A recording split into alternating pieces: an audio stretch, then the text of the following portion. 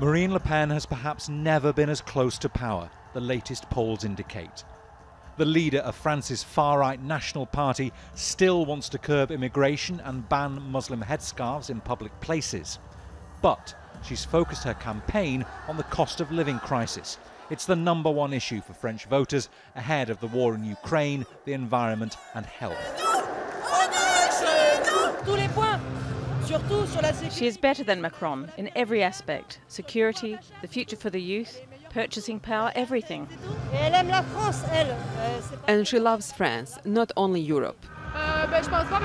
Many people who voted Macron last time will vote Le Pen now, because he did far from great, and what he proposes now is even worse than 5 years ago.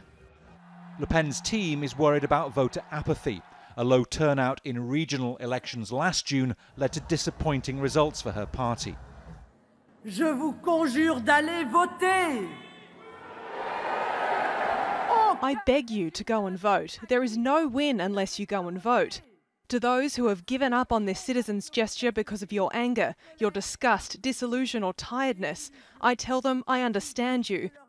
But right now, get back into your role of citizen. In the presidential election, you can't abstain. Take back control. Polls have long predicted a victory for incumbent President Emmanuel Macron. His team is worried about supporters being complacent. Macron beat Le Pen by a margin of 30% when they faced off in the presidential election 5 years ago.